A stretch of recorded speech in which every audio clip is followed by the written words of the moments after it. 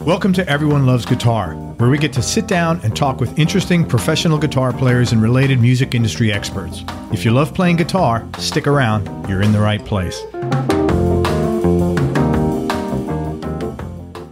Hey, this is Craig Garber. You know me as host of the Everyone Loves Guitar podcast, but when I'm not interviewing world-class guitar players, I'm busy helping clients with their marketing. In fact, since March of 2000, I've helped over 300 clients in 108 different industries all over the world sell everything from $20 books to $5,000 seminar seats and everything in between. I even authored a book about my experience called How to Make Maximum Money with Minimum Customers.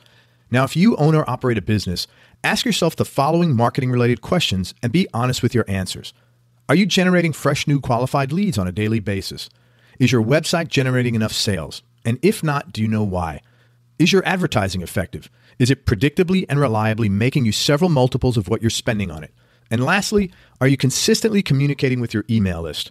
Or do you have an email list of prospects and customers, but you have no idea what to say to them, how often to say it, or how to make money with this list? If you need solutions for these marketing problems, then you need to book a one-on-one marketing strategy session with me. After this strategy session, you'll know how to speak to and make money with your email list, how to use your website to attract customers and clients who are ready to buy from you now, and how to sell your goods and services for top dollar and at much higher profit margins than your competition. Listen, stop hoping things will get better on their own. Hope is not a very good business strategy. Instead, book a marketing strategy session with me by going to everyonelovesguitar.com/marketing and find out if your business meets the 5 criteria you need to qualify for this service. Again, that's everyonelovesguitar.com/marketing. Thanks for listening. Now let's get on with the show. Hey everybody, this is Craig Garber from Everyone Loves Guitar. I'm with a rock and roll legend today, Mark Chatfield, and he actually looks like a rock and roll legend too if you get to see him. Anyway, Mark grew up in Columbus, Ohio, where he and a few friends formed the Godz, Godz. Anybody that's a baby boomer knows that band. They were signed to Casablanca right out of high school, and they went on tour for 2 years, headlining and opening, sharing the stage with acts like Angel, Judas Priest, Cheap Trick, Blue Oyster Cult, the Ramones, Triumph, Head East, Mahogany Rush, the Babies, and the Outlaws, just to name a few. In 1979, the Godz disbanded and Mark formed the band Rosie, which won a national battle of the bands in Florida. They beat out 39 bands around the United States.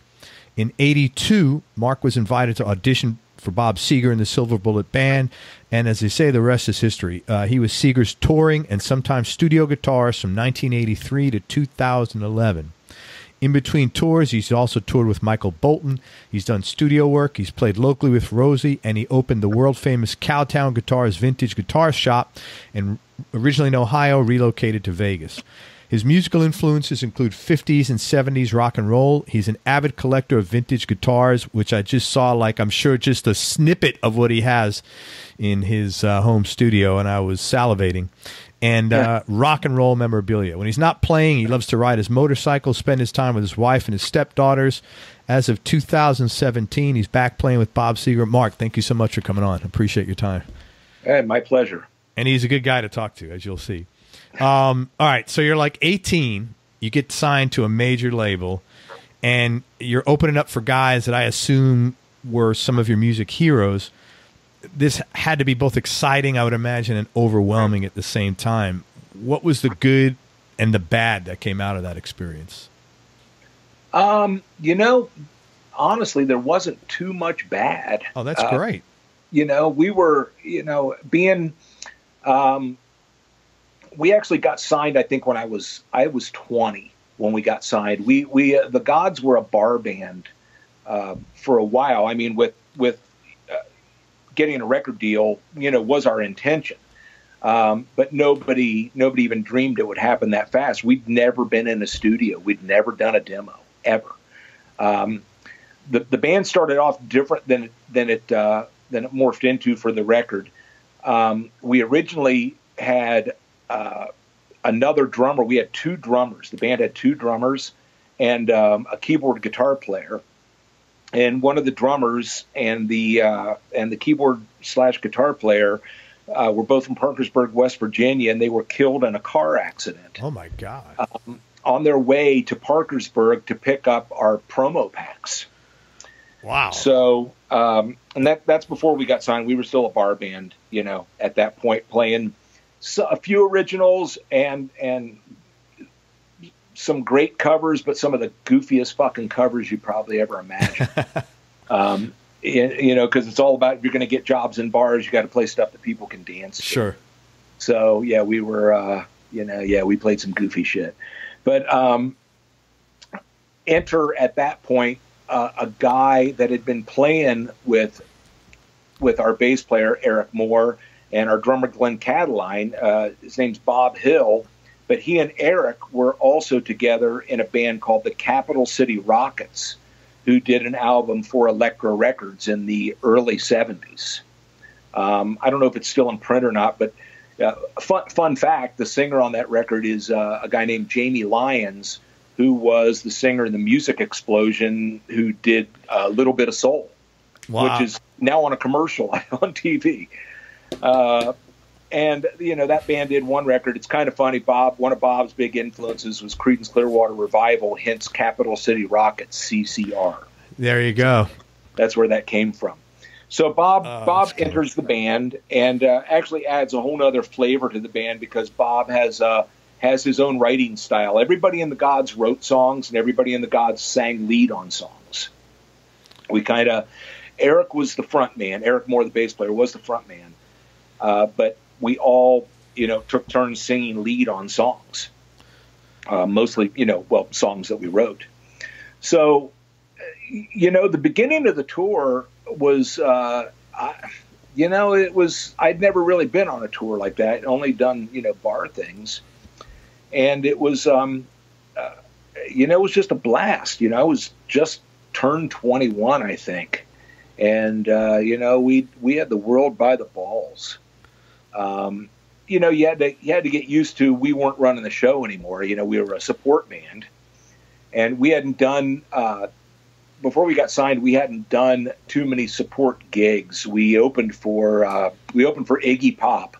Wow. In Columbus, which was a blast, because I was and still am a big Iggy Pop fan, Stooges fan.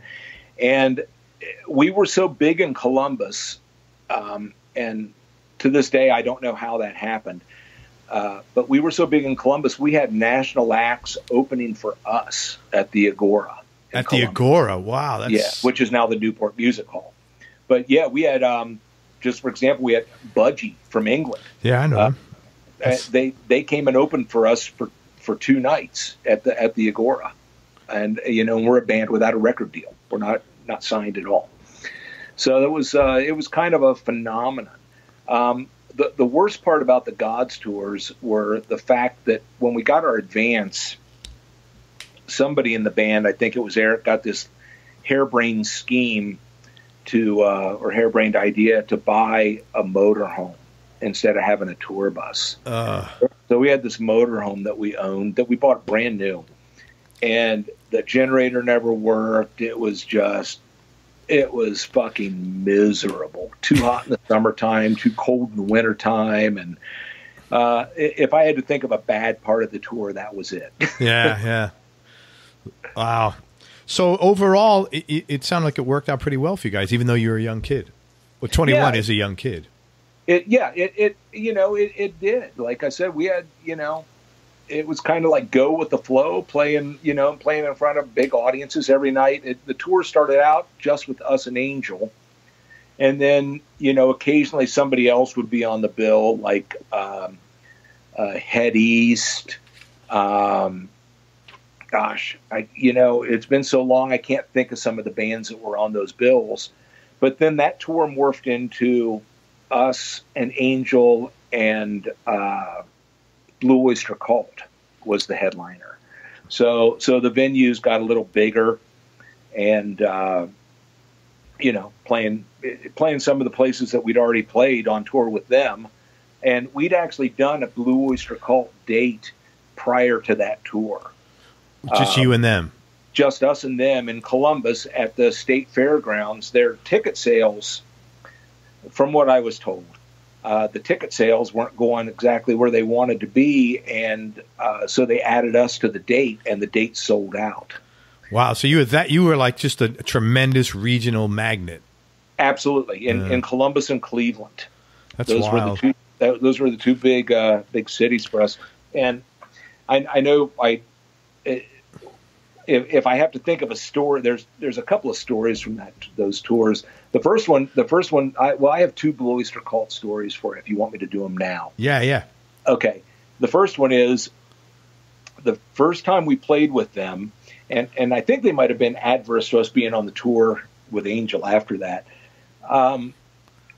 We did our set, and the crowd just would not stop. So we literally were off the stage for 10 minutes before we came back on, because the crowd would not stop. And the Godz legend, the urban legend, which is actually a true urban legend about us playing in jockstraps and underwear, showed its scary head that night. Bob and Eric both wore like bikini panties. Nice. I wore a jockstrap that was dyed red with a sequined waistband. Nice. That my mom did for me. So out there with my ass hanging out, there's actually a picture in Cream magazine from around that era of us playing at the Agora from the back, with my ass cheeks hanging out there, playing in a jockstrap with red platform knee-high boots on. If anybody has these pictures, send them in to me at everyonelovesguitar.com contact form. Yeah, they're there. That I want to see. They exist. They were in print. That's a good Facebook viral thing. I think the caption of the picture was said, "Ye gods caught with their pants down." But once again, we're in a national magazine without having a record. That's before we had a record deal. So that's my first Blue Oyster Cult story. They weren't very happy at us, first off, coming back on the stage after all that length of time, and then coming out in various modes of undress at that point. Flash up to late 1983. I'm playing on tour with Michael Bolton. And we are playing in San Juan, Puerto Rico, in a baseball stadium. So we come off the stage, and the crowd is the crowd response is really, really good. Now this is when Michael Bolton was a rock and roll guy. This is during the Fool's Game and Everybody's Crazy era, before he went more mainstream R&B. They told us we couldn't do an encore, so we went on and did one anyway because the crowd was going. The guys, the Blue Oyster Cults, the guys in the band are really nice. Some of their crew guys, were, just took their jobs a little too seriously. So we go on stage and we started bashing out Rock and Roll by Led Zeppelin or something, and they turned off our power. Oh, wow. Turned off our power mid-song. So no love lost with the Blue Oyster Cult crew guys. Yeah, that's really weird. And they're really nice guys. Yeah, they're really good musicians, those guys. I would think they would be. They are, and their stage show during that period was pretty cool, because that's when they were doing lasers and stuff, and it was they were selling out 20,000 seat venues or 15,000 seat venues at that point in time. They were huge. Yeah, they were a big band. So that was. That was our time with Blue Oyster Cult. The guys in Angel always treated us really well. Their management treated us well. Their crew treated us well, and the guys in the band were all pretty groovy guys. Don Brewer, who's the drummer from Grand Funk, I noticed that he produced your first album. I was curious how that relationship came about, if there's any backstory, and how was it working with Don? If you want to talk about working with your idols, I was, and once again am, still a huge Grand Funk fan. Yeah. Growing up in high school, that's one of the bands, that we covered in the bands that I played in. I loved Grand Funk Railroad, still do love Grand Funk Railroad. So meeting Don Brewer was like, you're almost speechless. What happened is, the Godz got signed on live performance. So a couple of Agora gigs, our management at the time, and a couple of disc jockeys from QF, was it QFM? No, it was WCOL FM was our FM station there. they knew what was going on with us, so they were calling people and saying, hey, you got to come see this band. So several labels came to see us, one of which was a label started by Jimmy Einer called Millennium, which was owned by Casablanca Records. So Jimmy comes to see us one show. Then the next time we play, he brings out his brother Donnie Einer, who ends up, going on to be the president of Columbia and then Sony Records, signed a gazillion, really great artists. Donnie and Jimmy decide they want to sign the band. So they are friends with Don Brewer because Jimmy had produced one of the Grand Funk albums, the later Grand Funk albums. So Don had wanted to go into producing some after Grand Funk broke up. So they have him come out and basically, Donnie Einer and Donnie Brewer come up to our dressing room after the show and offer us a record deal. Wow. Just like that. Yep. Just on live performance. Wow. We used to hold the house. Us and Queen, who played the Agora. I was actually at the show. We held the house record at the Agora for years and years and years. And nobody's even quite sure how many people, but it was so over capacity that you could not fit another person in the place. And I'm not exaggerating. There used to be a line a block long outside the Agora when we played, when we got done playing, because they would let people in as somebody would leave. They'd get too hot in there or whatever, and they'd leave. And then they let somebody in, and people waited that long to try to get into the shows. Are there seats in that place, or is it a stand up? There's seats upstairs in the balcony, but downstairs the dance floor is sunken in there. That's standing room only. Then on the sides, if there's a lower key concert in there, they put tables and chairs on the sides. But for us, no, there were no tables and chairs on the sides. It was all standing. And then, upstairs there were seats, but it was standing and seats. Wow. That's awesome, man. So it was your experience in working with Don. I mean, I guess you didn't really have a base of comparison at that point, but you felt it was a good experience overall working with him. Yeah, the fascination with Grand Funk gets even better because we recorded it at Grand Funk Studio. Oh, wow. In Michigan it was called The Swamp. Very cool, man. So we recorded up there with a guy named Mark Stebbins was our engineer, who I'm still friends with to this day. And we went pretty fast. We kind of did it like Grand Funk did their records. We basically, I took a bunch of stuff up there to record with and stuff. And Don goes, just play it like you do live.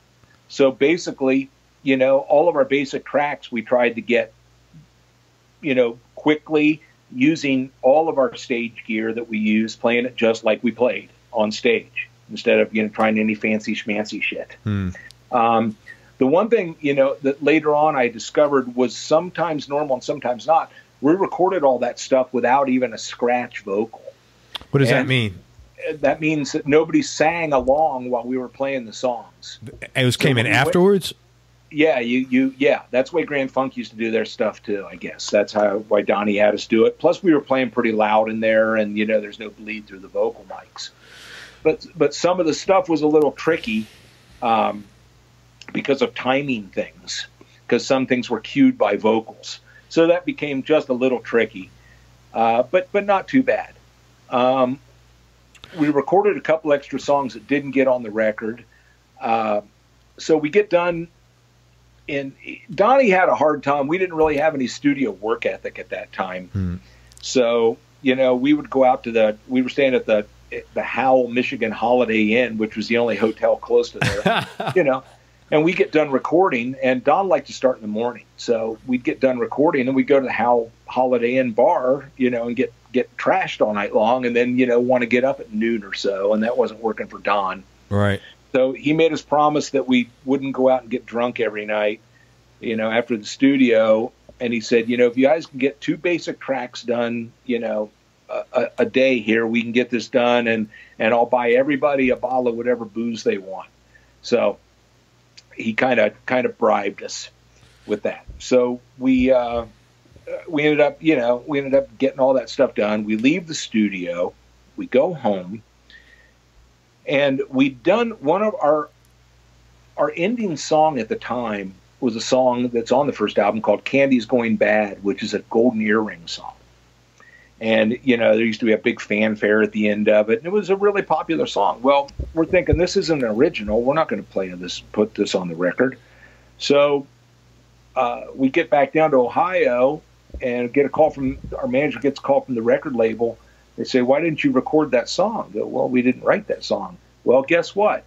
Get right back up there and record that song. So we had to load up the van again and drive back to Michigan and do that song. We were pretty pissed. So that song is literally a one-take song. We went in the studio, so the song on the record that you hear is what we did on that one take. And that was pretty much it. And they actually came out really good. So when you do somebody else's song, this is like sort of an admin question, but I just don't know how that works. It's somebody else's songs. Do you have to get permission from them to do the song? How does that work? Technically, you're supposed to, but you really don't have to as long as you list the writers and, pay the publishing company from sales and things like that. Okay, I get you. But so, technically, yes, you're supposed to get their permission. And I don't know if, somebody, the powers that be called their publishing company or whoever actually owned the song at that point. So, yeah, they seemed, there were never any repercussions about it. And then they pay. I'm just curious about this from the business standpoint. If there's 10 songs on a record, they divide. Is there a formula? Because, let's say you had a big hit on there, you can't divide by 10 because maybe 50% of the people are buying because of that big hit. Is there some sort of actuarial formula they used to work that out, or? Well, it is, and it goes by pretty much. Back then there were singles, so it was pretty easy to figure out. But on a record, if an album sells, it really doesn't matter what song's getting played more at that point. The album sales are the album sales, and it gets split up between the writers and the publishing companies. Okay. I just had to do that by having a song on the Seger album, the new Seger album. I used to have a publishing company a long time ago that was associated with Rosie, and because we had a big falling out with our manager, I didn't want anything to do with that publishing company anymore because I don't know what's going on with that. So I formed a new publishing company, which was my option. I could either go through Bob's publishing company, which means I have to split any publishing money with him, or form my own company, which means I get all my own publishing money, and then I just split the writers' royalties, if there are any writers' sure. royalties. I may make a tank of gas out of this. I don't know. Sure, I get you. Depends on the sales, but yeah, the album sales, it just gets split up. However many publishing companies and writers and things like that. Interesting. Thanks. I didn't know how that worked. Yeah, well, I didn't either. And in the Godz, we didn't know how that worked. We sold our publishing rights to the first record, which is still in print. And from what I've been told by some people a few years ago, that it's been in print since 1978, that it went gold, that it sold enough copies to go gold, which is why it's never been a cutout and it's still in print. Though we don't know because we sold our publishing rights to that record for $5,000 total. So they paid you a flat fee for all the future stream of revenue that would come out of that, and you guys took it? To the publishing, yeah. Yeah. Okay. We've never made any money from album sales on it either. Why is that? Because it's changed, the company's changed hands so many times, the paper trail ends, and nobody can figure out where the money has gone. Holy shit. Well, we're not alone. Tons of, there's artists like that, and we just signed a bad deal, didn't have good management, and or anybody to show us the way with that, and it is what it is. Yeah, which was not uncommon at that point in time, I would imagine. No, and even before that, if you were in the 50s, you were getting fucked every day. Yeah. By your friends.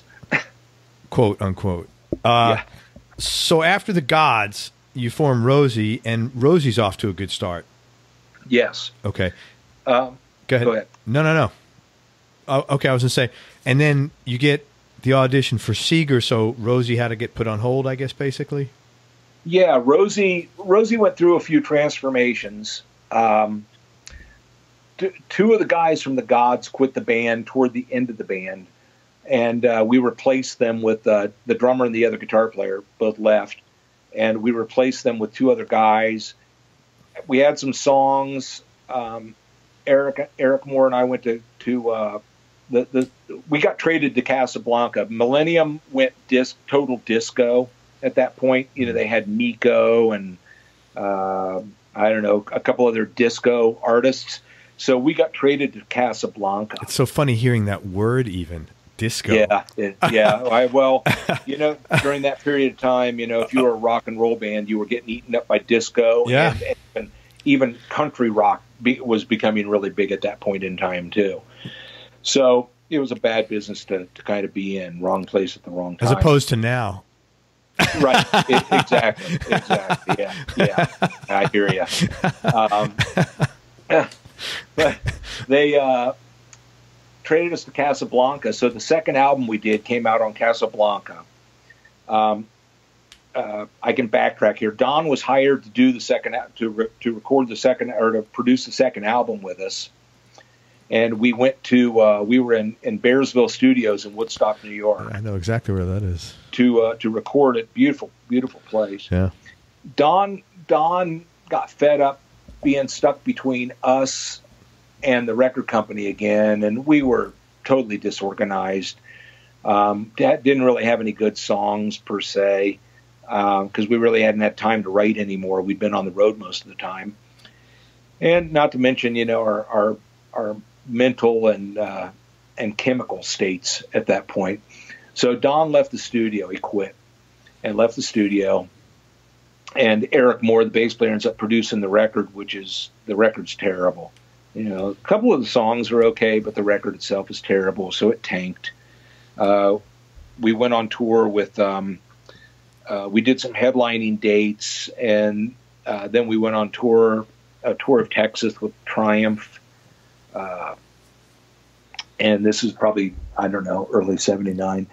So Eric and I fly to California to play some new songs for Casablanca, and they ended up passing on it, so we lose our record deal. And then, you know, we just kind of fade into oblivion with these two new guys. And Eric decided he wanted to go on his own, and so the other two guys and I formed what was to become Rosie. Oh, okay. So hold on 1 second. When that, in a situation like that, it sounds like if you guys had, like, you guys didn't know what you didn't know. You were kids, didn't know what to do, were disorganized. Would it have mattered if you had a handler, like you know, like somebody to like kind of kick your asses at that time, or were you guys just so sort of like off in your own world and doing your own thing that it didn't matter? No, if we would have had someone that could control us. Our problem was our manager was as fucked up as we were. Okay. We were all drunks. Quaaludes were still very popular then. You're bringing up all these words from like that have been floating around my brain for 30 years. I haven't even heard disco Quaaludes. Oh yeah, well we were all. I mean, you know, Columbus, Ohio was the Quaalude capital of the world. Yeah. And we had prescriptions for Quaaludes, thanks to our manager. Oh wow! Who was you know, and I'm not going to mention his name, but he was all looted out, and then we were introduced to cocaine while we were on the road. We really hadn't gotten into it very much back in Ohio. It was more like a booze and lewd kind of thing. And then we got introduced to cocaine, and our manager was as bad as we were, if not worse. Wow. And so, yeah, we didn't really have any direction. We had nothing. We had nothing but ourselves, pretty much. And all we knew how to do was party and go play some rock and roll, and that was pretty much it. Yeah. Wow. And I'm sure that story has repeated itself hundreds, if not thousands of times during that time frame. Oh yeah, absolutely. You know, some guys weathered it better than others. Sure. You know, it's funny that you mentioned that, because I'm just now finishing up the book that Van Halen's manager wrote. And, you know, and I'm reading the end parts here about, you know, Eddie's, you know, abuse at that time, and his brother and Alex's abuse. And I'm going, man, that's me. That was us. You know, all of that is us. Now, they were fortunate enough to, A, have great songs, and B, have someone there. You know, they had a management team there that could control that to a certain extent. And you know, when it got to be too much, you know, they could control it to a certain extent. So we did not have that. And in hindsight, you know, I kind of wish we would have, but we didn't. So it is what it is. Yeah, right. You can't look backwards like that. No.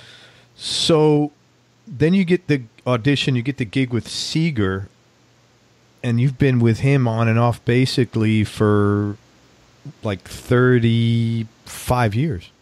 Yes. I get a call from it was December of 1982. I get a call from Don Brewer, and he goes, "Hey," and I said, "Hey." Hadn't talked for a long time. He goes, "Well, Bob Seger fired his guitar player and his drummer left, and I'm playing drums for Seger now. And we want to know if you want to come up and audition." So I go up and audition. I need to backtrack here a little bit. Right before the Godz second album, Grand Funk had broken up. So Don Brewer and Craig Frost and Mel formed a new band called Flint. They did an album on Columbia Records, and they had me come up and play on the record, because Don always really, really liked the way I played guitar. Okay, I was going to ask about that, because I was like, wow, what a benevolent thing for Don to do, because he couldn't fucking deal with you guys. And, you know, either you had something on him, or he really had some love for you, one of the two, man. Well, he did. He loved the way I played guitar, and he loved my guitar tone a lot. And so they called me to come up and play on the Flint record. And that's where I met Craig Frost, the keyboard player, and he and I just bonded. We just played, you know, we were like kindred spirits. We bonded. He's still my best friend, one of my best friends to this day. So they asked me if I wanted to join Flint at that point. And, you know, I didn't. I wanted to do the Godz second record. And, you know, things looked like they were kind of happening, because it was right at the end of the first Godz tour. And, you know, it looked like things were, you know, kind of happening for us. So I wanted to pursue that. So I didn't join the band, and Flint did their one record, did some dates, then they broke up. Record really didn't get any airplay. It's a good record. I'm on it, and you better get ready to pick up some names. I'm going to drop some. Frank Zappa plays guitar on it. Todd Rundgren plays guitar on it. None of us were in the studio at the same time, though. So, you know, it's actually a pretty cool record. Yeah, but it didn't do anything. That's weird. And then, so I get this call in 1980, flash up to 1982. Don calls and says, "Well, Craig and I suggested you for an audition for Seger. Thinks that, you know, we think that you would fit that bill very well." So I have about a week while they're auditioning other people, and Craig is kind of filling me in. He's calling me every day and telling me what songs are being called, you know, for audition songs. Oh, that's really cool. It was very cool of him. It was kind of a sneaky thing. But what I did on my own, and you know, back then, this is, you know, where you're either learning stuff off of, you know, vinyl records or maybe tapes, which is a bitch, you know. In hindsight, it's a bitch trying to learn that stuff, you know, and hear the details and things like that. But I took it upon myself to learn a lot of the songs off the brand new album, which was called The Distance, which had just come out. So I go up for my audition. Let me back that up. It's in December of 1982.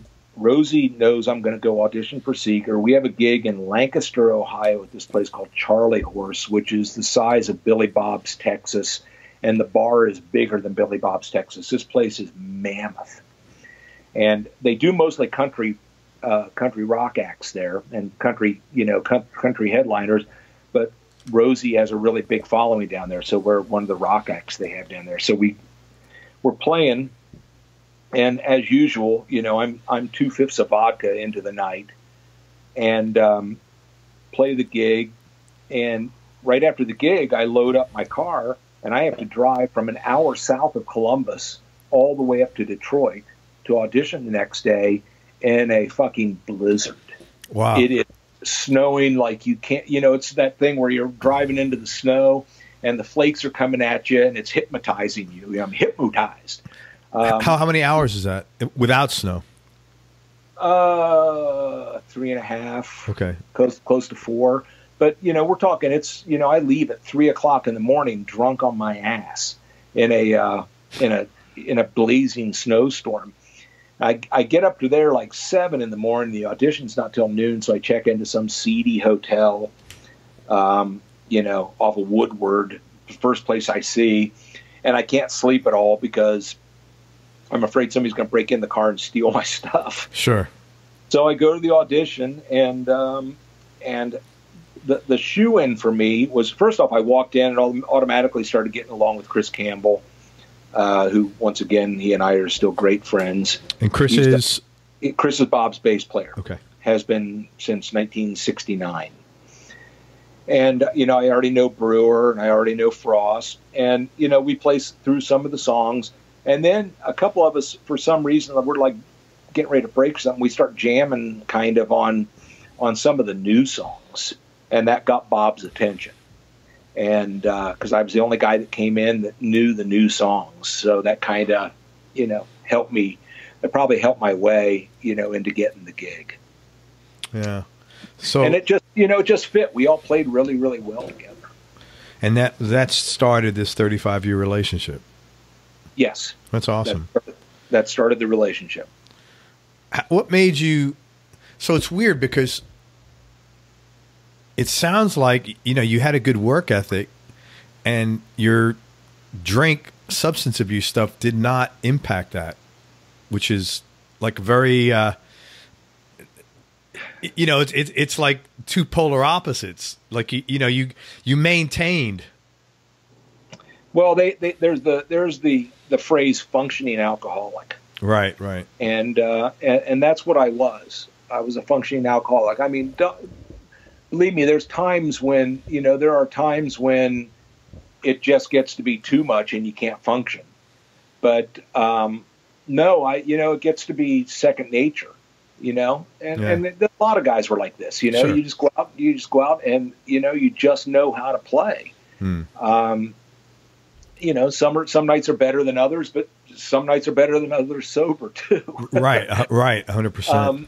But yeah, I was, yes, I could pretty much function like that. Now, could I function in my day-to-day life and relationships and things like that? Not so much. It's got to fall somewhere. Yeah. So yeah, that part not so hot. Get it. Okay, let's take one quick step back. You opened up for a lot of, really cool bands, and I was curious if you either could share a story or maybe did you learn something from some of these guys, either performing wise, playing wise, or even life lessons, business, like Judas Priest, for example. I don't have anything good about Judas Priest, and the reason, the reason, or bad, the reason is we were playing at the Palladium in New York City, which turned into a club after that, but it used to be a concert venue with seats and stuff on 14th Street. Yep. It was us, Judas Priest, and Angel. It was Judas Priest's second American date ever. And I didn't really talk to any of those guys, other than walking up to who's the blonde guy? KK Downing. Yeah, it was KK and Glenn Tipton. I thought they were both blonde. I walked up to KK Downing and I said, "You're Michael Schenker, aren't you?" And how I remember that, but I remember doing that. And oh my God! I remember also a couple of the guys from Kiss were at that show too, but without makeup. I remember Paul Stanley sitting on the side of the stage.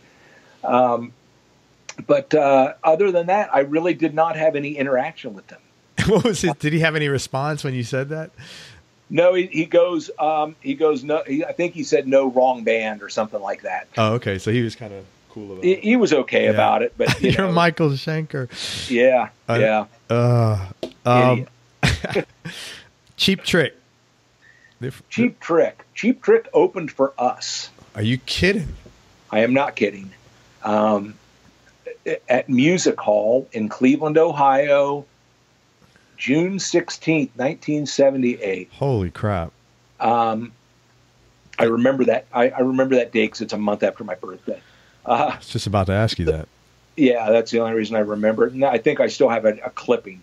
The bill was Trigger, a Casablanca band called Trigger, did one album for them, Cheap Trick, and then the Godz.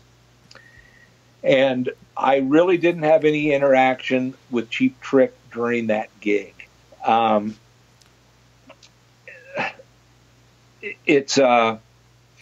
knew of them though. I knew who they were, and I knew Rick Nielsen had a giant guitar collection. And even back in the day, he had that was his thing. Oh yeah. His family owned a music store, so he's been collecting guitars since he was a kid. Okay. So he used to carry a lot of really cool stuff on the road. And I remember looking at his guitars, and at that point in time, I was probably using newer, fancy schmancy, stuff at that point. And I remember feeling kind of, I don't know. I really didn't want him to look at my guitars because his were so much cooler than mine at that point. Even though I had some good stuff at home, I wasn't using it at the time. I was more into using, BC Riches, and the Dean had just come out and stuff like that, even though he used a lot of Hamers, but he had a bunch of cool vintage stuff. So I really had no interaction with them at that point in time, but I had seen them many times after that and talked to them about this. And Rick and I are not, Nielsen and I are not, bosom buddies or anything, but we know each other. And same with Tom Peterson, who I've sold several guitars to over the years, and Robin Zander, and I've run into them at some shows, and they always have to, hound me about the Godz, and the Godz aren't around anymore, and we still are. But my funny Cheap Trick story comes many years later in 2000, and I'm going to say it was the beginning of the 2011 tour, Seger tour, and we were playing in Florida, and it's the only small venue we played. I think we played the Hallandale Hard Rock, which a lot of really big bands play. Mm-hmm. So we were playing there, and he was at the show because he lives in Florida. So we're going to do the encore, the first encore, which is Night Moves into Hollywood Nights. Yeah, Night Moves into Hollywood Nights. So Night Moves I play acoustic on, then I have to do a real quick switch to Hollywood Nights for electric guitar. So I go over to give Andy my acoustic guitar, and there's Robin Zander standing there with my electric guitar, putting it around my neck. That's cool. I didn't know what else to say. One of my favorite Cheap Trick songs is Taxman Mr. Thief from their first album. And I looked at him and I said, man, I tried to get Bob to learn Taxman Mr. Thief, but he wouldn't go for it. And just started laughing about it. So that's my cool Cheap Trick story. That is a cool story, man. The guitar. Go ahead. And then one more, the Ramones. Once again, that was at the Aragon Ballroom in Chicago. I don't know if you've ever been there. No. But the stage in that, I'd played there a couple other times. The stage in that place is really high in the air, and I don't do real well with heights. And that place always intimidated me. But I don't even know how we got on that bill, and we flew in to do it. The opening band was the Fabulous Poodles. who didn't go over very well at all. They were kind of a glam punk band. Mm-hmm. You know, they were more like the Robert Gordon, you know, kind of, you know, dress up punk kind of thing like that. They didn't go over very well. And then we didn't go over well at all. The crowd hated us. They just hated us. We didn't want to be there. I barely remember the show. I was so drunk. We flew in for the show, and the flight from Columbus, Ohio to Chicago is only about 45 minutes. In that 45 minutes, I drank the plane out of Coors beer. Completely drank them out of Coors beer.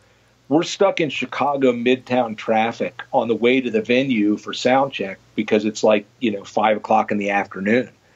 And we're stuck in Chicago Midtown traffic, and I can't hold myself.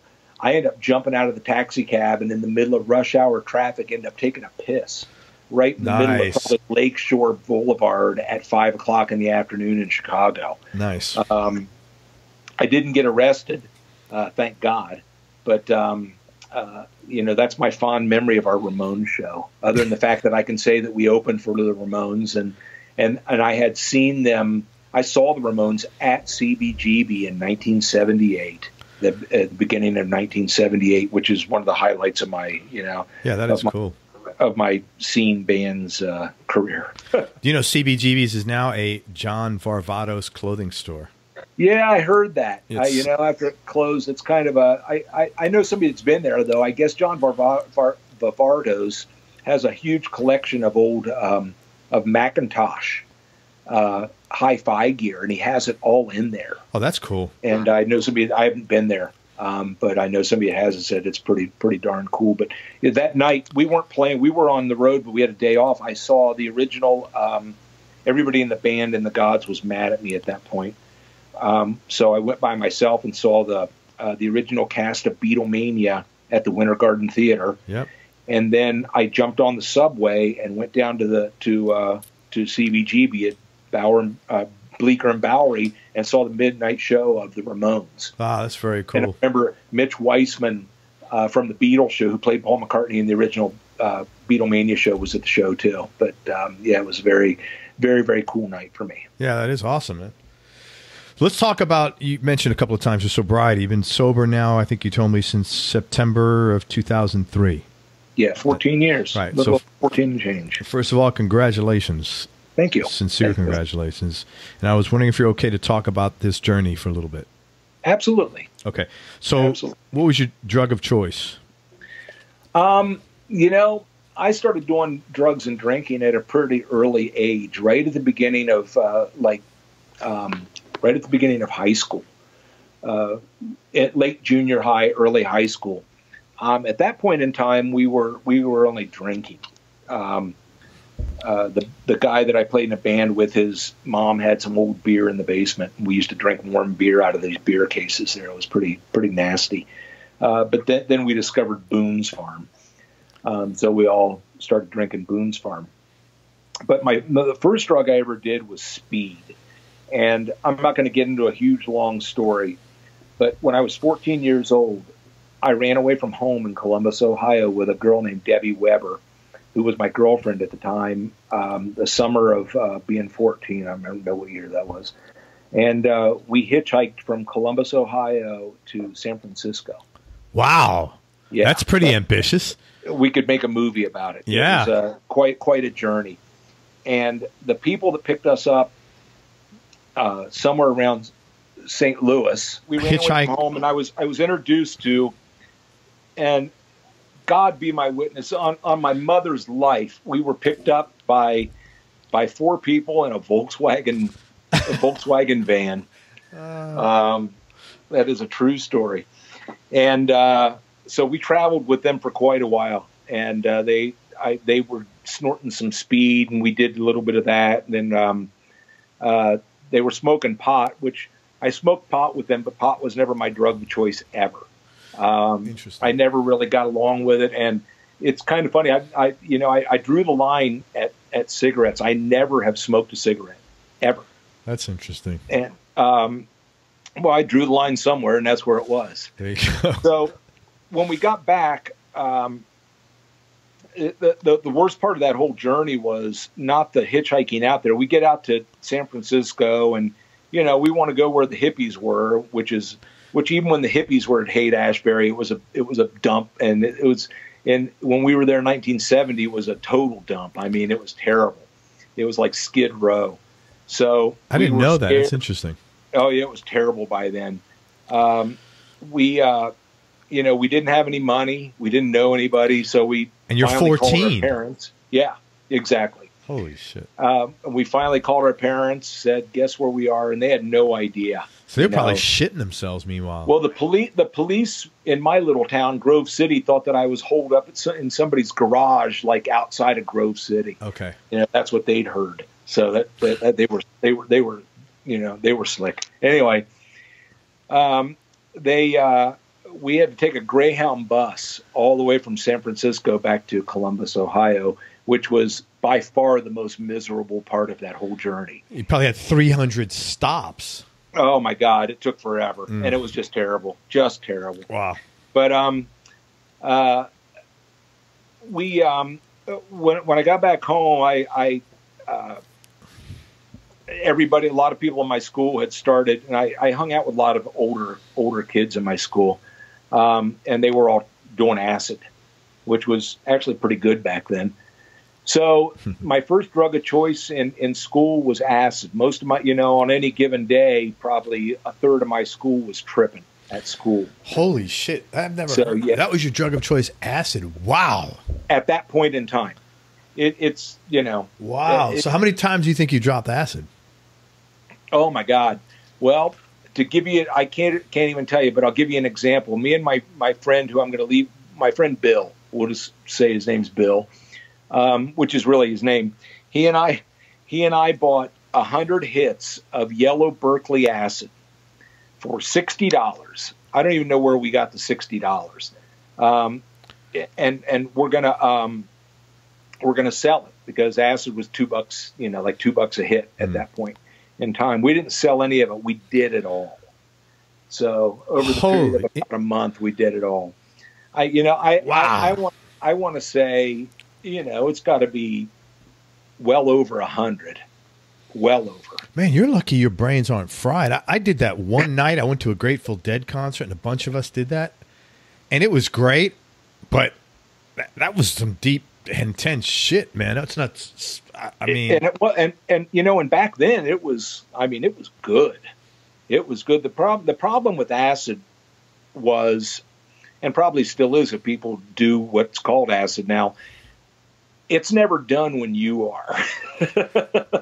Very good. I've never heard it put like that, but yeah. Oh yeah, yeah. Well, that's all. Yeah, it's like an all-nighter, man. But yeah. Well, sometimes it's longer than that. Sometimes it lingers into the next few days. So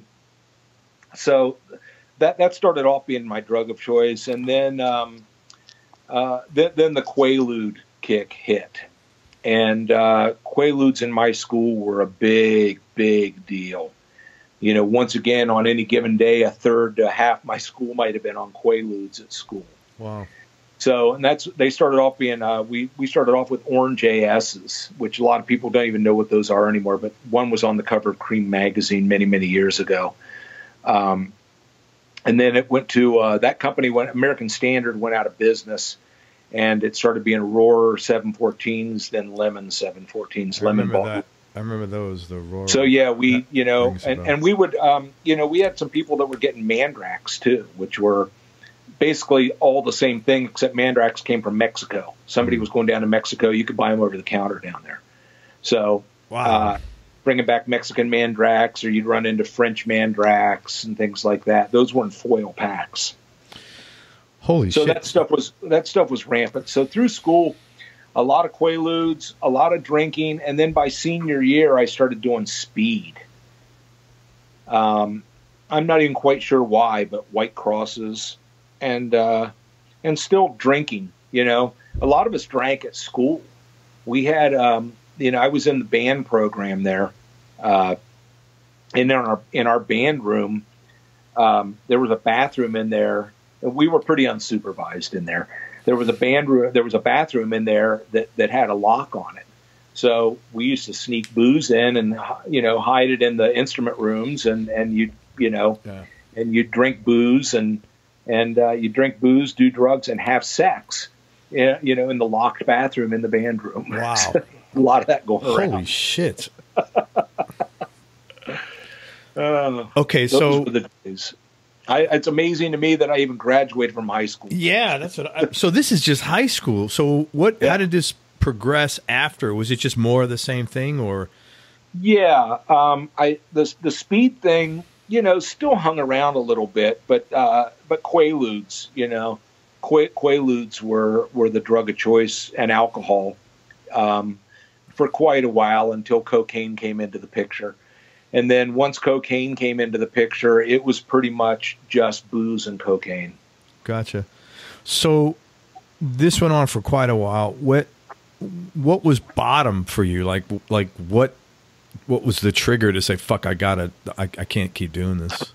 Well, I tried to stop there. I'm one of those people that could, I could quit drinking for a week if I needed to or something, or if I was in trouble with a girlfriend or a wife or anybody, I could straighten up for a little bit. Like I said, functioning alcoholic. Mm. I tried to quit. Well, I did quit twice. Once somewhere around, I was kind of forced to quit somewhere around 88 or so, 88 or 89. There's I have a really vivid memory of a lot of stuff, as you can. Some dates and things like that are just ridiculous that I can remember this stuff. But there's a really gray period for me in the late 80s. I was at that time I was at the peak of my addiction. I have to back up here a little bit. I rejoined, after all the Seger stuff and all that. I came back, and Rosie continued on. We stayed a band.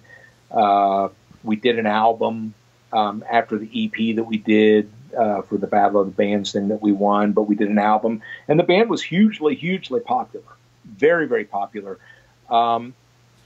Probably for length of time more popular than the Godz were.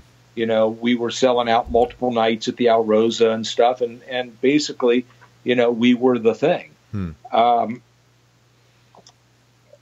We ended up, I don't even remember the circumstances, but we ended up breaking up, and I ended up going back to another version of the Godz, which was me, Eric Moore, the original bass player, a drummer named Kevin Valentine, and Freddie Salem from the Outlaws. Okay. Was the band. They had done an album prior to me being in it, back in it on Heavy Metal America, which is called I'll Get You Rockin', which is a pretty good album, actually. So I go back and rejoin the band, and we're getting ready to move to California to try to get another record deal, because we got some good material, and the band had a following at one point in time. And very suddenly, my dad gets killed. Wow. My dad was a very athletic person. He ran marathons and things like that. He ran every night, rain, shine, snow, didn't matter. He ran, and he got run over while he was running. 2 days before I was supposed to move to California. So I stayed around, stayed back, for the funeral and everything. Meanwhile, everybody else went back out to California, and I didn't want to go. I just didn't want to go. I didn't want to abandon my mom and stuff. And she and my sister, insisted, there's nothing you can do here. Go. So I went out there, and I just started, I was always drunk. I'd wake up and drink vodka. And there was a guy that lived above at the apartment where I was staying, who was a coke dealer. And I sold one of the guitars that I took out there that was, fairly valuable. And so I had enough money to party on. And, I was doing so much cocaine that one night I just started not feeling very good and had to go to the hospital. My blood pressure was like, 200 over 160 or some holy crap ridiculous thing. So they made me chew up the blood pressure medicine. I remember that. So the guy goes, if you don't knock this shit off, you're just going to die. So I stopped. I stopped at that point, and I came back home, moved back home, because the band wasn't going to get signed. There's, the stories from that go on and on and on, and I don't want to bore you with all that. And some of it I honestly don't remember very well. So I went back home and went into AA. I didn't like it. And wait a minute. Well, I'm one of those people. I'm sitting around looking at all these people. I'm going, man, I'm not near as bad as any of these people, like people do. So no, it was funny when you said I didn't like it. Like what? I know loads of addicts who've gotten sober. Like who likes going? It's like who likes going to AA when you're an addict? Especially day one. Exactly. Like, yeah. But addiction is an equal opportunity employer. Yeah. It does not discriminate. Absolutely. So I didn't like it, but I thought, if you can stop for a year, then, then maybe you can come back and, and regulate what you're going to do, like a lot of people do. Mm. And so I stopped for a year. And then I started drinking again on New Year's Eve, and you just went cold turkey on your own and just stopped. Yes, yeah. After the doctor incident, I did. I think I was. A lot of it had to do with losing my dad, I think, and I'm then sure. And then the change of relocating. It was just too much. It was just. I didn't realize it was too much, but it was too much. So I was self-medicating to the point of killing myself, So I quit for a year, and that turned into up to 1995. And I was losing a relationship that was near and dear to me over my drinking and drug use. So I quit again, and I thought, well, once again, if you can quit for a year, and I didn't seek any help or anything, if you can quit for a year, then maybe now that you're older and smarter, we can try this again. Sure. So I quit for a year, and actually I was on tour. That was right before the '96 Seger tour. I started that tour sober. My relationship never got repaired like most of them don't. And I came to realize that it was over, So I decided, well, fuck it. I'm not going to get her back, so I might as well drink again. So we were staying at the Four Seasons in Beverly Hills. Wow. And I walked across the street to a liquor store and bought a bottle of either Stoli or Kettle One or something. And I didn't drink it that day. We played L.A., flew to Vegas the next day, and we're staying at the MGM Grand, and I drank that whole bottle of vodka up in my room warm. Oh, God. And then came downstairs, and I remember coming downstairs and remember not being able to talk very well because I ran into some people that I knew, and I couldn't talk, so I went back upstairs. So that basically started me back on drinking again until 2003. And what was the trigger then?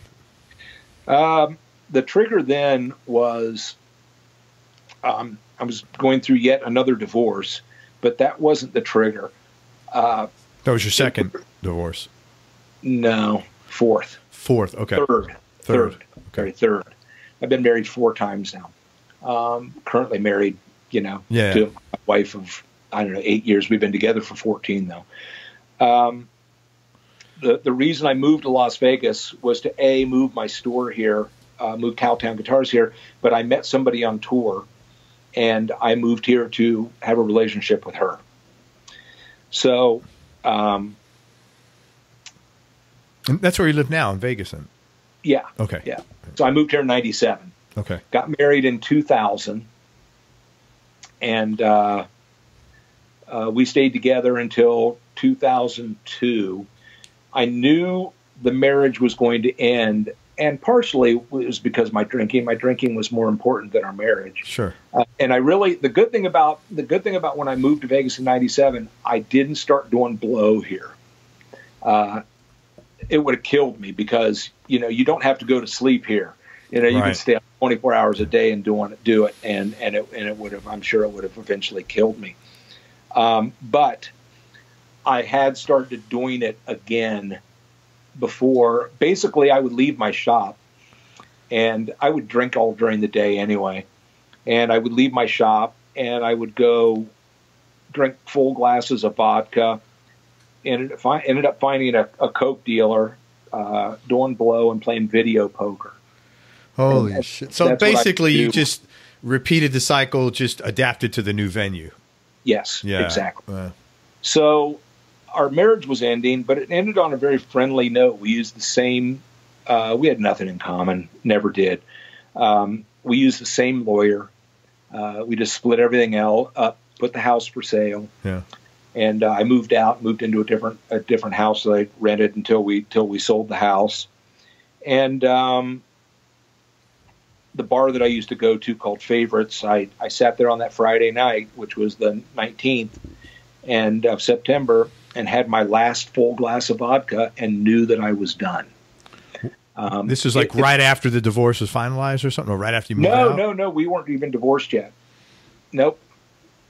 So, and I decided at that point that, and I hate to say these cliche AA things, but I was sick and tired of being sick and tired. I really was. I had also what's called a high bottom. I still have my shop. Did I lose a lot of the store money gambling? Yeah, I did. I did. I just couldn't live like that anymore. Got tired of being hungover, got tired of, I just got tired of feeling that way all the time.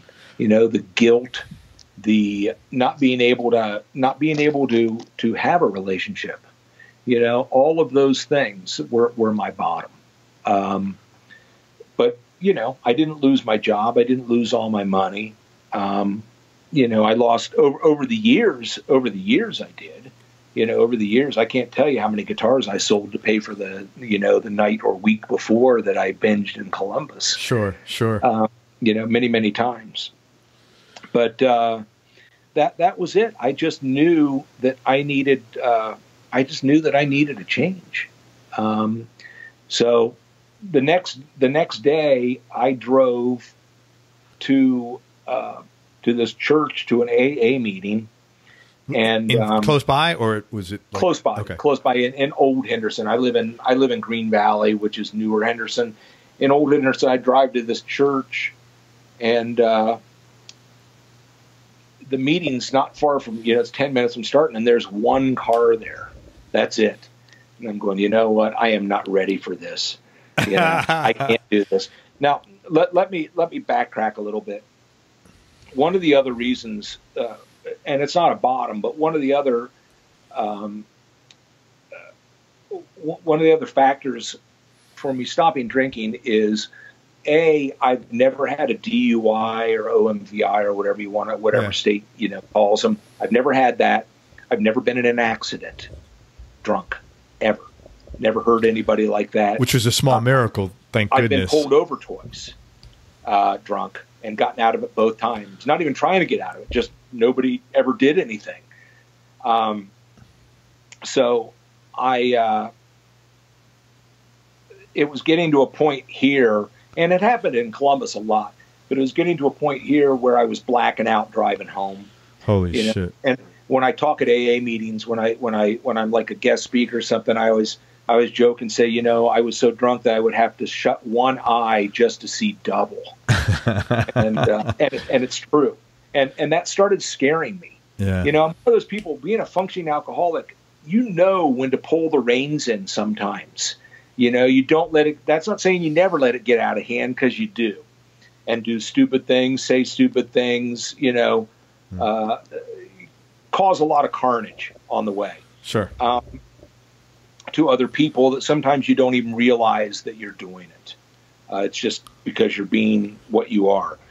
But I knew that if anything that would happen to me, since I'd gotten away with that for so long, was going to be a biblical proportion. So I went, you know what? So in other words, you just thought like there's a lot of negative karma going on out there, and if it ever comes back to you, you're totally fucked. Exactly. Yeah. And and just getting picked up for being drunk is bad enough. Yeah. But God help you if you get in that. I feel so bad for people that kill somebody or maim somebody and having to live with that for the rest of your life. I just had an awakening. I just decided it was time to grow up. So I don't go to this meeting. Oh, so you get there as one car, you turn around. I turn around. So the next day is Sunday. So on Sunday morning, I call the AA main office here, and they give me a list of meetings. So I decide to go to this meeting at a place called the Meeting Place, which is over off of Tropicana. It's at 10 o'clock in the morning on Sunday. I walk in there. I don't know anybody, and I'm feeling kind of weird. I sit against the wall. And in walks at the time, my stepmother-in-law. Wait a minute, your stepmother-in-law. So this is it's my wife's father's. Oh, second wife. Your wife's stepmother. Your wife's stepmother. Yeah, stepmother-in-law. So she's my stepmother-in-law. Wow. Okay. I had no idea she was even in the program.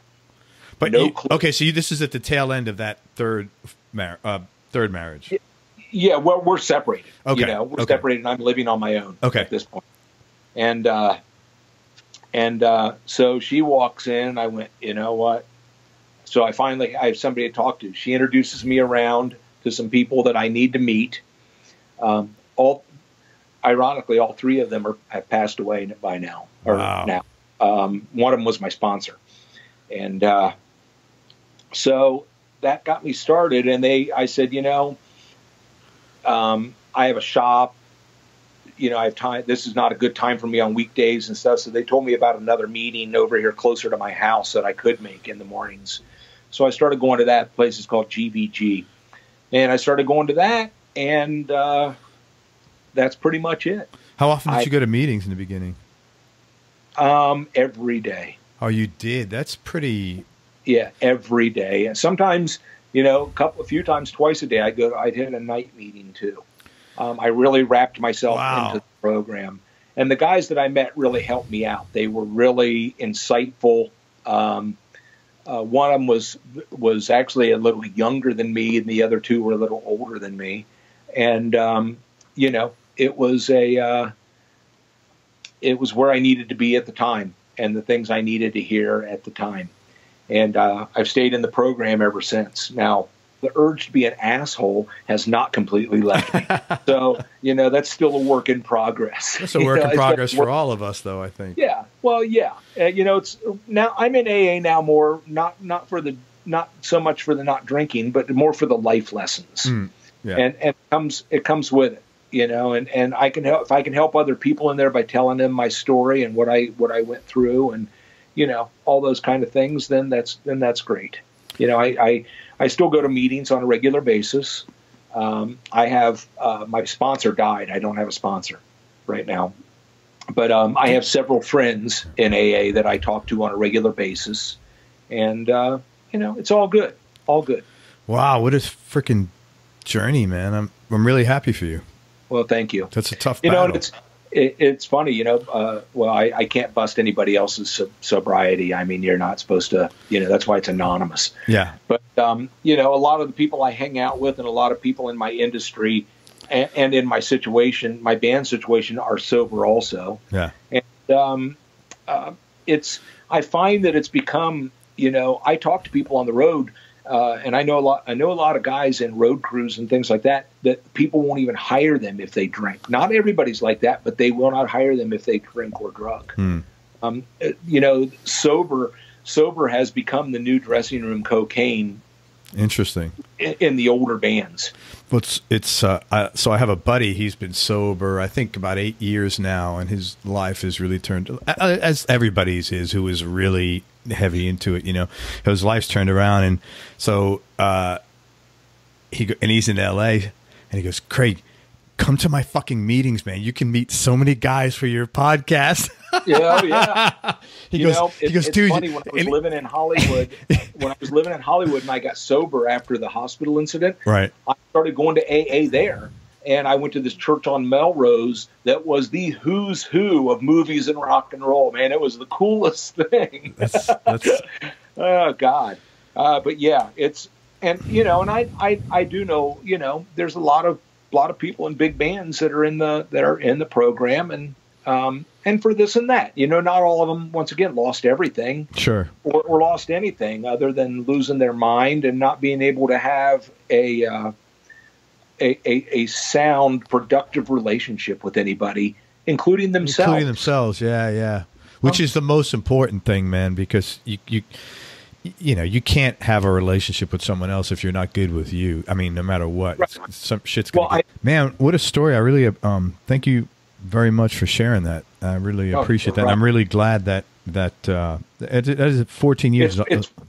It's far more entailed, but we would be here until Thursday. Yeah, no. But it was really. It's funny because when I get asked to speak at AA meetings a couple of times a year, you're supposed to only speak for like 40 minutes, maybe about 40 minutes, and then field questions. I always have a problem with that. You just get warmed up. I went over the hour, telling my whole life story and all that. But I've finally gotten it whittled down to about 50 minutes. So, did you have was there a history of that in your family? No. Interesting. No, my parents didn't drink. I had an alcoholic grandfather, or great grandfather. Then I had an alcoholic grandfather, but he's not related to me, blood, because my mom was adopted. And okay. So, but he was an alcoholic. He was actually a very, very early member of AA in Ohio. He was a doctor. And he started AA probably somewhere around 1949 or 1950. So, but not related to me, though. My mom used to tell me that I reminded her of him a lot. But she could have gone to any of the meetings and said that, and found a lot of people in there that probably reminded her. Yeah, I'm sure. So I had a buddy, and he was sober, 30-something years, and he made a comment one time, and I thought it was really good. He said, genetics loads the gun, and environment pulls the trigger. Yes, which I thought that's very true. Yeah, and to be a successful drinker and drug user, you just have to surround yourself with people doing the same shit. That's all you got to do. It's easy, right? And the bars in Columbus, Ohio, some of them are still existing, and some of those people are still sitting on the same bar stools that they were sitting on when I left there 21 years ago. You just become part of that environment. And it's that way in every city. Yeah. It's that way in New York City. It's that way in LA. You just surround yourself with those people, and it's really easy to do. Yeah. You don't have to apologize. There's no excuses. There's no nothing. You're all fucked up. Yeah. You're a member of the same club. There's no, there's no excuses. Yeah. Wow, man. What a story. Thank you very much for sharing. What would you say is, I mean, I'm sure this list is infinitely long, but what are the top one or two things that regaining, that becoming sober has not given you, but that you've been able to change about yourself or feel differently about yourself? What are the first and foremost, I'm able to successfully have good relationships with people. People that you go when you're an alcoholic, you do a lot of isolating, and not that I don't still isolate, I still do a little bit, and I procrastinate a little bit, but not near as bad as I used to. My relationships have constantly gotten better, and when there's problems now, I deal with them much better. So better coping skills. Better coping skills. Thank you. I like myself better. I'm the hardest, I'm one of those people that I've got a huge ego and a huge inferiority complex at the same time. Interesting. The ego, a lot of alcoholics do actually. The ego part, I shove that away quite a bit. It can show its scary head every now and then if it needs to. If I get backed against a wall just a little too much, sometimes it will. And it did in my, the last Seger tour I did, my ego definitely got in my way quite a bit with that.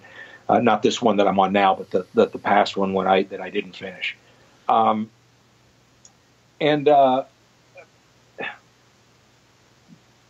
It's liking myself is probably, it's almost the most important thing, because if I like myself, then I tend to like everybody else. If I'm in a good mood, then everybody else is in a good mood. If I'm in a shitty mood, I was able to put everybody else in the room or around me in a shitty mood too. And it's because of my lack of confidence in myself. And not that I'm Joe confident all the time now. I'm not. If I'm in a comfortable situation, then yeah, I've got a lot of confidence. If I'm in an uncomfortable situation, then not so much. But the fact that I can look myself in the face every day and go, you're being the best guy that you can be.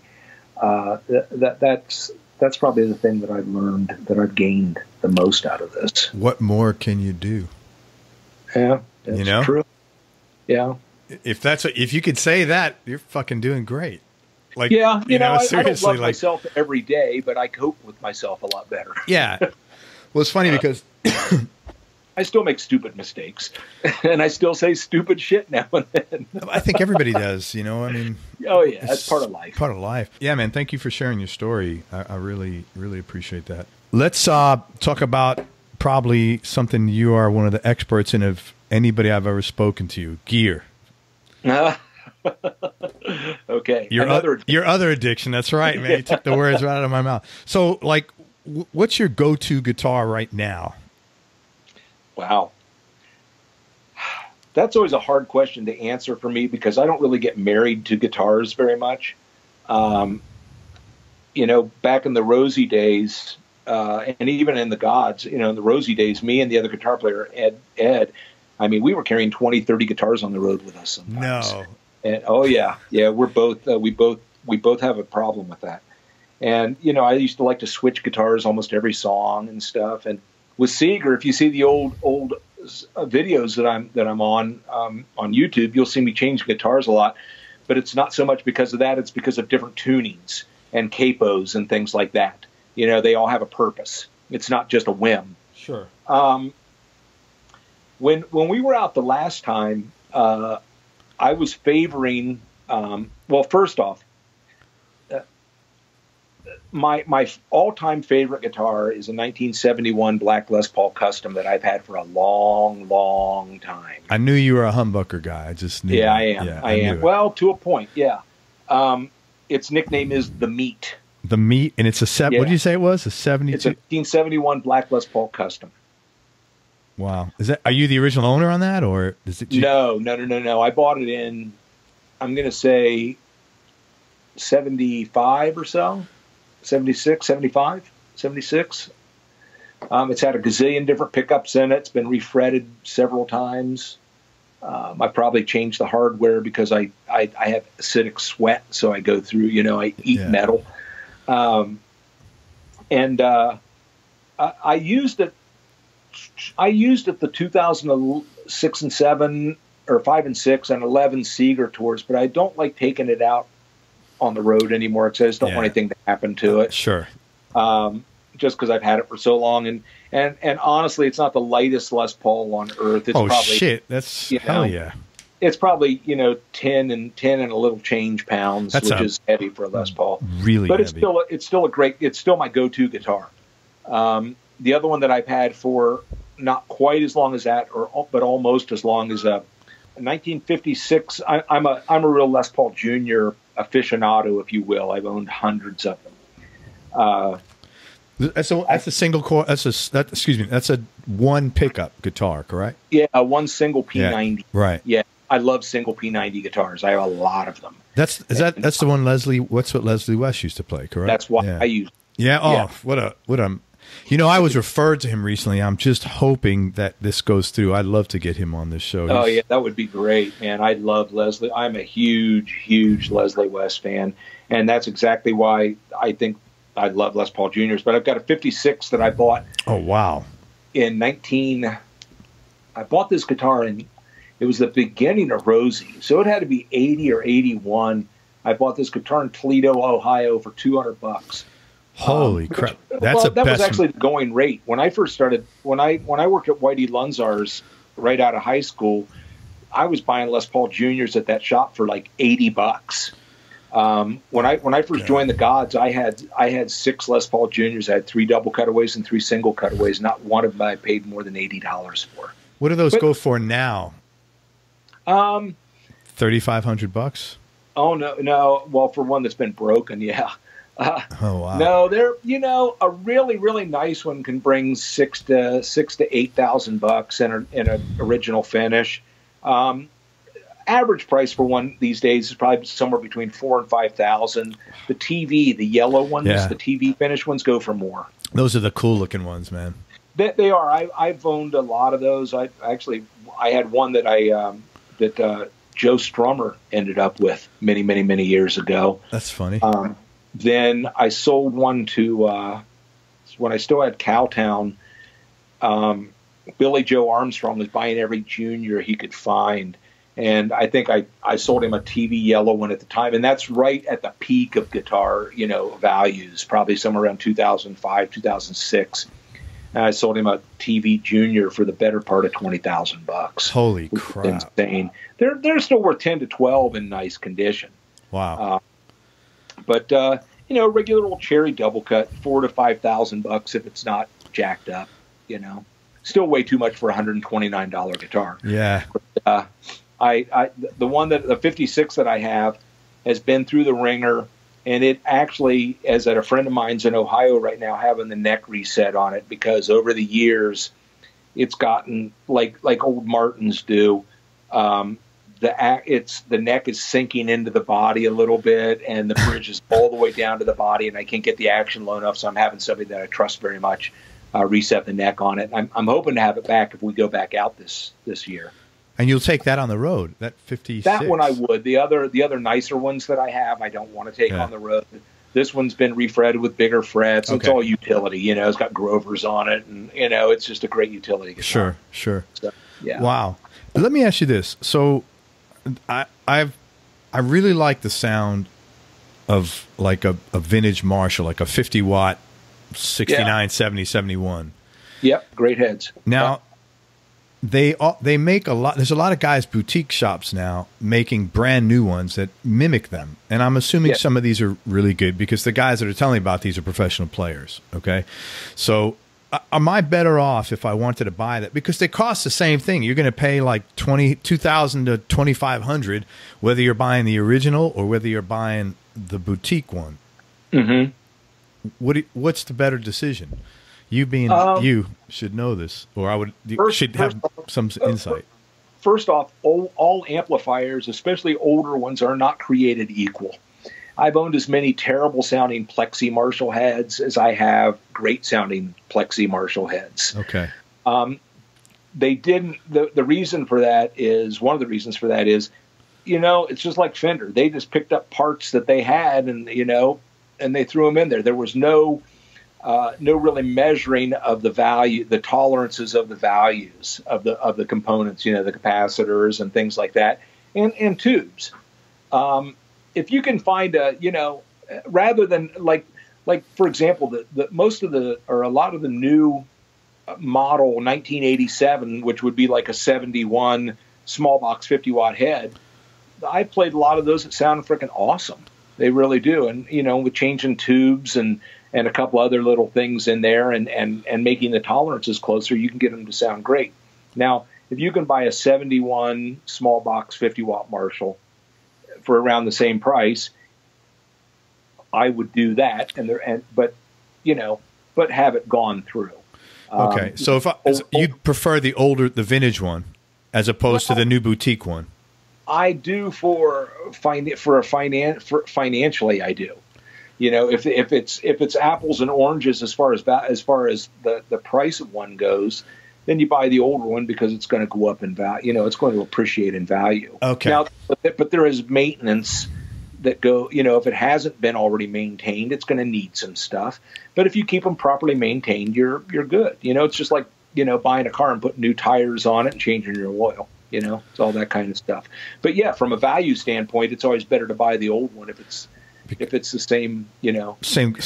So how would I know? So if I'm buying it online, I have to just buy it from someone that is like known by a guy like you or a guy like a Greg Martin from the Kentucky Headhunters, or guys that, somebody I know, that a professional musician who's got a guy that he works with who's reputable all the time. Absolutely. Or, you know, if not that, you need a return policy, you know. Right. Older amps, newer amps, it doesn't bother me to buy stuff online, sure, you know, like too much. But older amps, yeah, because they vary. You know, I did a test at Cowtown a long time ago. I had 4 matching 65 or 66 super reverbs. They all had the same speakers. They were all, you know, pretty much original. All 4 of those amps lined up could not have sounded more different. Wow. And it's because the tolerances in the parts, you know, plus minus 5, 10, 15%, man, that makes all the difference in the world. But let me ask you this, did they sound good? Did they all 4 sound good, or did one or two of them sound, hey, this is not so good? Yes. Okay. They all sound different, and some of them not as good as others. Okay. You know, and I've had, you know, I've even had some newer amps, you know, like that one will sound really, really good, and the other one just doesn't have it for some reason. But you can always send them to somebody. You know, I know a lot of great amp techs out there, and most stuff can be, you know, wrangled back into shape. Sure. You know, it's interesting. See that 335 behind me, right? So yeah. I bought that in Nashville, and a guy named John Presti, I don't know if you know him, he's Tim McGraw's guitar tech. He helped me get it and set it up. And man, when you have a guy like that set up your guitar versus even a really good like local luthier, wow, it's just, I didn't realize how much of a difference that can make. Absolutely can make a big difference. You know, it's and the funny thing is everybody's different. You know, I played some you know, famous guys' guitars, and I think to myself, how the fuck can you play this thing? You know, I'm actually really particular about my stuff, and I do, other than refrets, which I know how to do but don't like to do. Haven't done one in decades. But other than that, I work on almost all my own stuff. You know, my guitar tech, Andy Harrison, who's out with, he didn't do the Seger tour with us because he's working with Sheryl Crow full time. Actually, he's going to be here tomorrow. I let him mess with some of my stuff, you know. But other than that, I like setting up my own guitars. Right. You know, I have a personal way that I like them to be, and you know, and I've been doing it long enough that I know I know how to do it. Yeah. It's secondhand for you, I'm sure. Yeah. Wow, that's so cool. So the Les Paul Custom 71 and the 56 Les Paul Junior. And the Junior. But the last Seger tour, I wasn't playing a lot of electric. I was playing far more acoustic than electric. But my main go-to guitar for the past few years has been a Tom Anderson. It's called a Mongrel. Is that like the Bulldog, like the? No, it's a tele body with like Strat Electronics. Okay. Strat Electronics. They actually made that for me. So you had that custom done. Well, it's a model now. Okay. I talked to Roy there, who had me talk to Tom. He goes, "Why do you want to do this?" I go, "Well, because I don't really love Strat bodies, but I love tele bodies, but I like the Strat Electronic stuff because that was the right answer."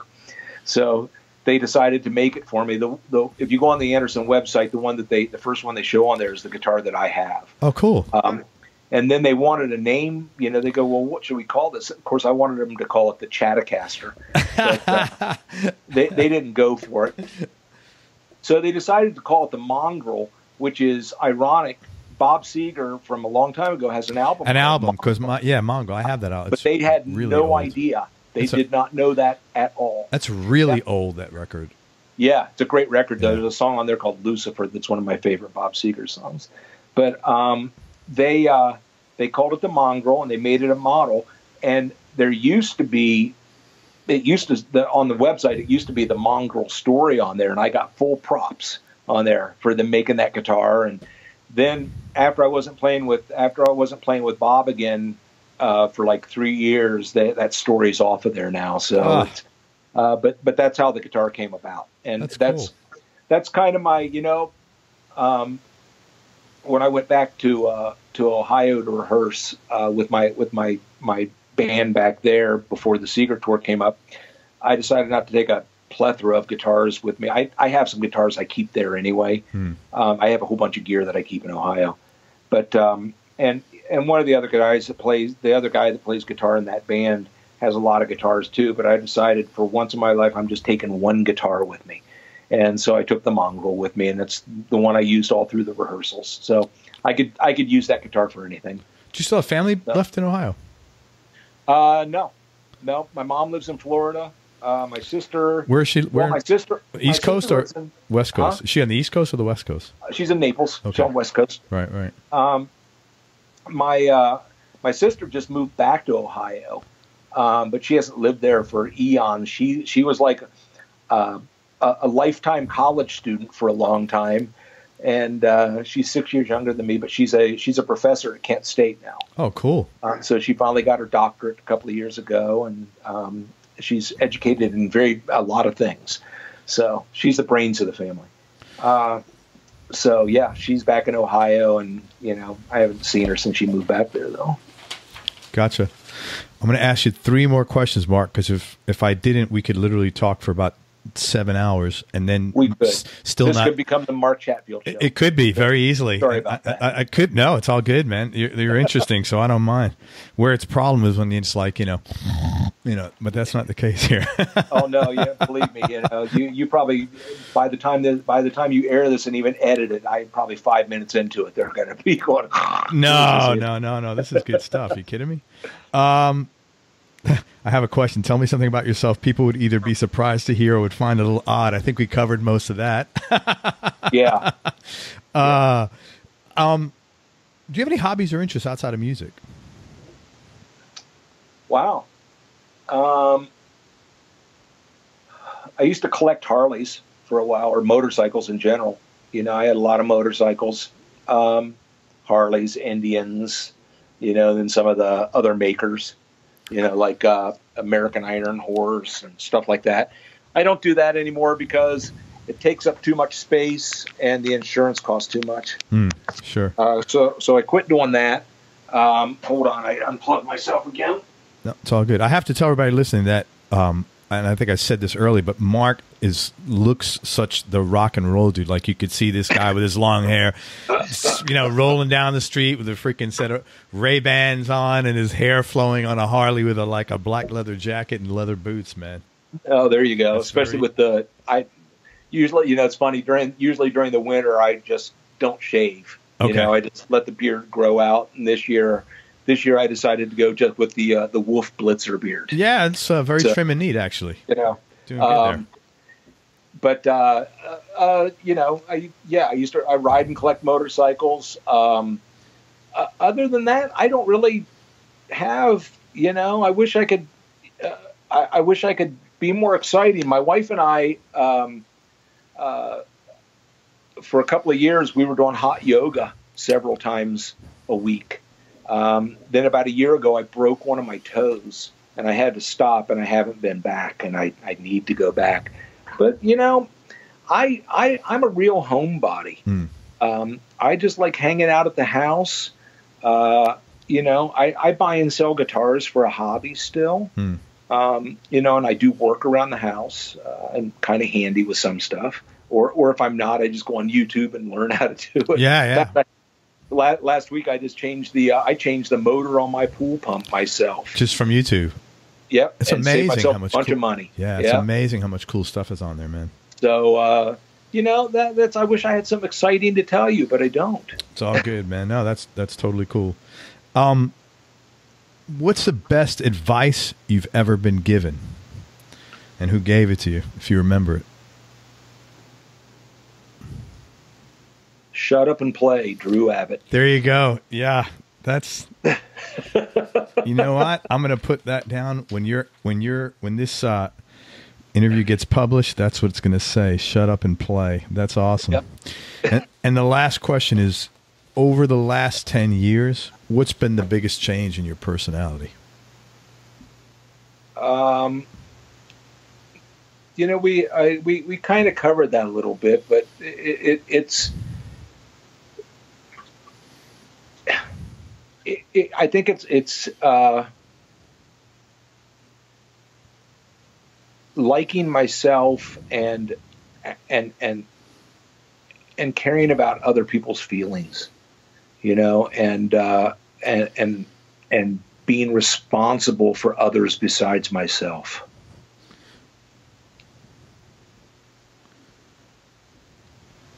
Yeah, that's pretty deep. Because I think. Correct me if I'm wrong, because I'm not speaking out of experience here, but as I understand it, narcissism is a pretty big demon for addicts. Absolutely. Absolutely. Yeah. Well, and like I said, but once again, it comes along with that inferiority complex, which fucks you all up. What it makes you do is your ego starts, you're feeling inferior, about something, which sometimes comes off as somebody attacking you or whatever's making you feel that way. And your ego makes you act on that. Yeah. And it just becomes a bad situation for you and everybody else around you. Sure, man. Totally. Well, those are some good changes, man. And I'm really happy for you because those are all positive things, man. I've become a better listener too. That's great. Those are all great, man. I'm really glad you're getting to experience that. I cannot thank you enough for your time, man. You're just an awesome guy. Thank you so much for sharing your story. Let me tell people where they could find you because you're going to be doing a Godz and Rosie reunion tour. So if you want to check out Mark, first of all, go on YouTube, look up Mark Chatfield, Chatfield, and it's Mark, M-A-R-K. And you can see him doing stuff with Seger, Bob Seger, and the Godz, Godz, and Rosie. And now if you go to facebook.com/Godz and Roses, Godzn Rosies, Rosies, that's a combination of the Godz and Rosie. And you guys are going to be doing a little concert up in Columbus this year? Yeah, as soon as we suss out what's going on with Bob and what dates may or may not be, then I can, get back moving on that. We've postponed because of that tour, and we'll continue to be postponed until I know what's going on. Absolutely. Any final words of wisdom, man? I really appreciate everything. Wow. Words of wisdom. Listen to live music. Go listen to live music. Support your local live music. Support your local live music. Very good, man. That's, I think it's becoming a thing of the past, and that makes me very sad. Not that you need to say this, but Columbus, Ohio has always had one of the best live local music scenes in the United States, and I've been around. You've been all over, yeah. Yeah, I mean, Austin's pretty good, but in Columbus on a Thursday night, you can go see 20 bands play, 20, 25 bands, but even that's changing. Yeah. The good thing is people are changing, they're changing, but the venues are going away, which is bad. But the smart thing that some people are doing is they're starting up, especially on the weekdays, they're starting bands up early, well, and on the weekends. When we continued on with the Rosie shows, we were getting done at 11 o'clock at night because people that are our age don't want to go out and stay out till 2 in the morning, especially on a weeknight. But the smart people, They do like matinee shows now. You want people to come out after work. You start a band at 6 o'clock or 7 o'clock, and you're out of there by 9 or 10 o'clock. And, you know, that's just the way it is now. The 2 a.m. rock crowd is gone. Yeah. We are gone, and we're grown up now. Yes. And we're all too old to stay out that late. And the new kids, the new people don't do that. Yeah. They just don't want any part of it. Well, So- and the music isn't around that style of music. It's more club stuff, I think. Well, is yeah, going the only on now. place that exists really is here, you know, and it's the $200,000 a night DJs. Oh yeah, man, I couldn't believe that. I read an article on it. That's Oh my God, Steve Aoki and Tiesto, the money those guys are pulling in is insane. I know. And when you think the DJs we used to listen to on the radio, and you can't, it's not apples and apples, but you know, it's a different world now, man. Oh yeah. Well, Big listen, time. Mark, I can't thank you enough, man. You're a super nice guy. I'm glad we got to connect. Hang on here. Let me just say goodbye. Everybody, thank you for listening. I hope you enjoyed this interview as much as I did. Thanks again so much to Mark Chatfield for spending time with us. I certainly appreciate it. I'm looking forward to this dropping and talking more to Mark. Go to everyonelovesguitar.com. Sign up to get notified about future episodes along with some cool stuff for guitar players. Now, be nice, go play a guitar, and most important, have fun. Until next time, peace and love, and I am out. We hope you enjoyed this show. If you did, subscribe to the Everyone Loves Guitar podcast, and you can do this online at everyonelovesguitar.com or on iTunes. And if you like the show, please leave us a 5-star positive review. The more 5-star reviews we get, the higher our show ranks, and higher rankings mean we get to continue speaking with cool, interesting guests on our show. We'll see you on the next episode, and until then, keep playing your guitar and have fun making music.